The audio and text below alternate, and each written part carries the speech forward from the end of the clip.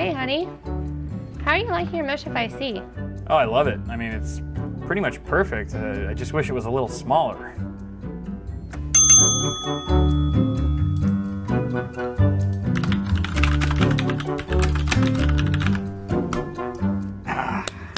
That was easy.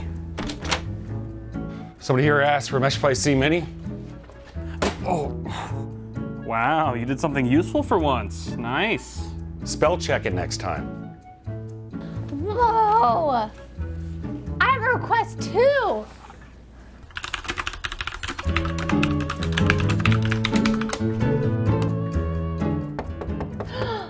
Finally! Seriously, Heather? What kind of request was that? You're gonna ruin it for everyone. The customer is always right. Ladies, there's no need to fight. Let your voice be heard by visiting the Fractal Design contact page and making a product suggestion, within reason.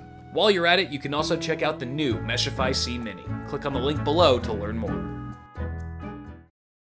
What's going on, guys? Welcome back. Today I'm going to be putting together a very special and miniature-sized gaming PC surrounding the new AMD Raven Ridge APUs, meaning this system will not feature a discrete graphics card. Rather, we're going to be using the integrated Vega graphics that come bundled into this Ryzen 5 2400G, which is of course a 4-core, 8-thread CPU.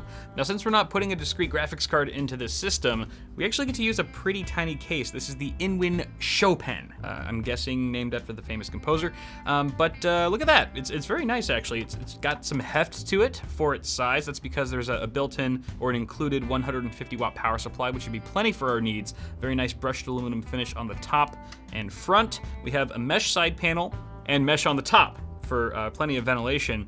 Now, one concern here that Steve from Hardware Unboxed, who also did a build in this very case with a Raven Ridge APU recently, ran into was that there was very little clearance for a CPU cooler. So he ended up having to use a really slim, it was either a CryoRig, one of the CryoRig C7s, or one of the really tiny Noctua fans. I can't remember which one, but it didn't really fit the bill. And he was running into some pretty warm thermals, and that probably led to suffered performance. Guys, you should check that video out also. If you haven't yet, I'll put a link in the description. So learning from Steve's experience, what I'm gonna do today is attempt to mod this case by actually dremeling out a section of the mesh panel here so that we can fit in the included Wraithspire cooler that comes with our 2400G. Fantastic CPU, it is the hottest APU on the market right now in terms of performance, and we're gonna be pairing that with an AB350N gaming Wi-Fi motherboard from Gigabyte. Additionally, we'll have 16 gigs of G.Skill Ripjaws 5 DDR4 3200 to go along with it,